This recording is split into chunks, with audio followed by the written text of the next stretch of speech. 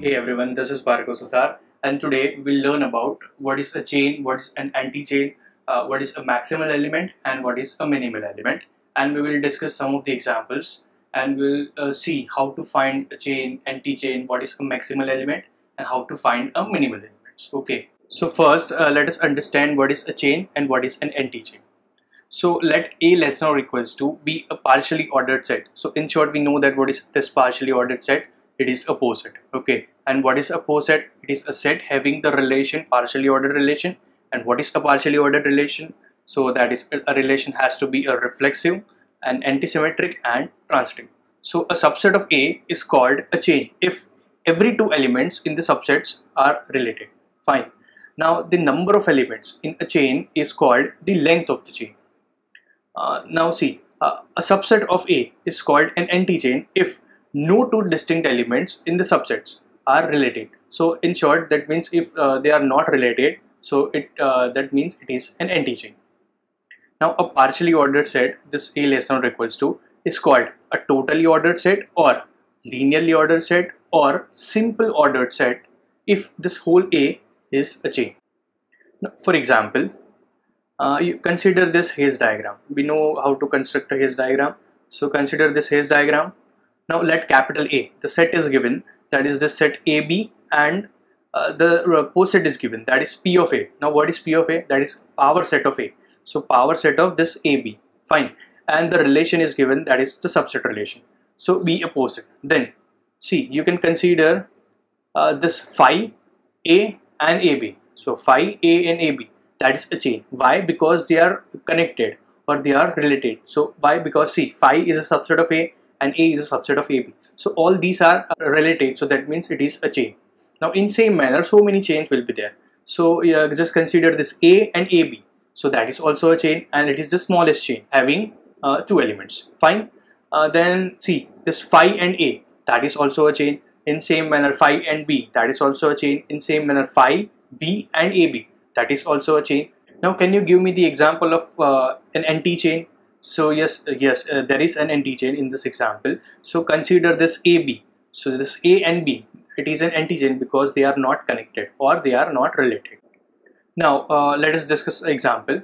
The question is, draw the Hayes diagram of the following sets under partial order relation, that is divides, and indicate those which are chains. Fine. So the set is given, that is 1, 3, 9, 18, and the second set is given 3, 5, 30. Okay, and the relation that that is provided, that is the divides relation. So just consider the first set, that is 1, 3, 9 and 18.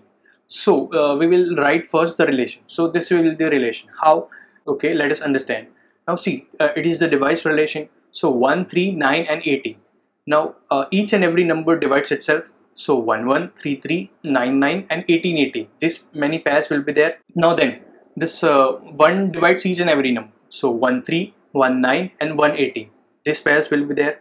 Now then, 3 divides 9 as well as 3 divides 18. So 3, 9, 3, 18 pair will be there. And last 9, 18 pair will be there. So this is how you can write a relation. So the relation is done. Now this is the R. So first we will construct a digraph and then we will find the Hayes diagram. Okay. So for digraph, just draw all these points, that is 1, 3, 9 and 18. Fine. Now as every number is related to itself, that means every number divides itself. So there will be self loops. So that means 1 is related to 1, 9 is related to 9, 18 is related to 18 and 3 is related to 3 is related to 3. Now just 1. Now 1 is related to each and every number. So there will be this 1, 3, then 1, 9 and 1, 18. Fine. So this edges will be there. Now for 3. Now 3 is related to which number? 3 is related to 9 as well as 18. So this 3, 9 and 3, 18 will be there. Fine. Now then next 9. Now 9 is related to 18. So this will be the final diagram. Okay. Now see what will be the Hayes diagram. We all know what is Hayes diagram. Fine. And how to construct a Hayes diagram. So just let us take 4 points as 1, 3, 9 and 18. Now in Hayes diagram, the self loops won't be there. So that means this 4 self loops won't be there. Now just consider this. Now 1 and 3. Now is it a transitive edge? So no, it is not a transitive edge. So that means 1 3 pair will be there. So that means this 1 3 edge will be there. Now 1 and 9. Now can we put some number in between 1 and 9 such that it becomes a transitive edge?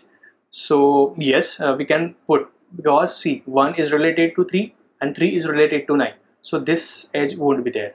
Now in same manner, this 3 9 will be there and 9 18 will be there. So in case you don't know how to construct a diagram, you can check for the previous videos, because in that videos we have thoroughly discussed all this. Okay, fine. So this will be the haze diagram. Now this poset, it is a chain. Why? Because you can see that here every two elements are related. So as you can see that 1 is related to 3, then 3 is related to 9, and 9 is related to 18. So all are related, so that means it is a chain. Now and also it is a totally ordered or linearly ordered set as well, because everything are related. So fine. So these are the chain. Now let us discuss second example, that is for the second set. So b equals to 3, 5 and 30. Fine. So the relation will be what? Now as you can see that the relation is it is the divides relation. Now all the numbers are related to itself, that means all the numbers divides itself. So that means 3 3, 5 5, 30 30.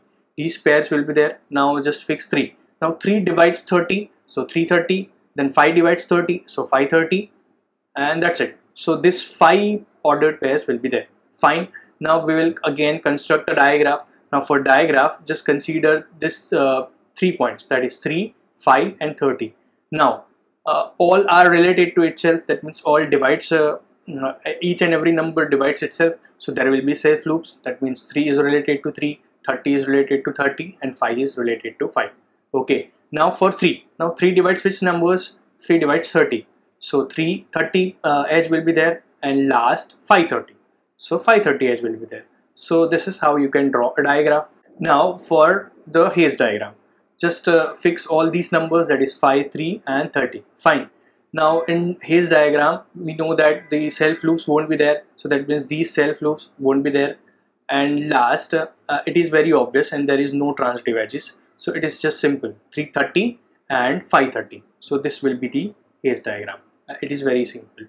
Now see, what are the chains and what are the anti-chains? Now as you can see that this 5 and 30 are related and 3 and 30 are related. So that means this set and this set, they are the chains. And here we have an anti-chain. And what is that? So as you can see that this 5 and 3, they are not related. So that means it is an anti-chain. Now let us discuss what is a maximal and what is a minimal element and how to find it.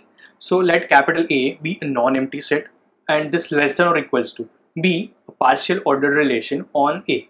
So in short, let us consider this A less than or equals to be a poset. Fine. Now an element A belongs to A is called a maximal element of A if there is no other element C in the given set A, such that this A is less than C. Fine. Now in same manner, what is the minimal element?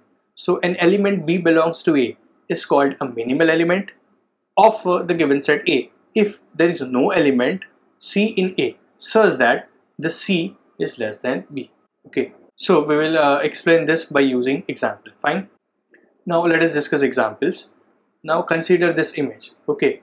So what will be the maximal elements? Now see, just by looking at this, what are the maximal? That means, so what are the elements that are on top? So as you can see that this A1, A2 and A3, they are on top. So that means they are the maximal elements. And in same manner, what are in the bottom part? So B1, B2 and B3. So they are the minimal elements. So B1, B2, B3, it is the minimal elements. Now consider his diagram. Fine. So as you can see that what will be the maximal elements? Now what are the elements or what are the vertices? They are on the top. So it is very clear. That means this F and G, they are the maximal elements, and what are in the lower part. Okay. So A, B and C, they are the minimal elements. So it is very easy. Thank you.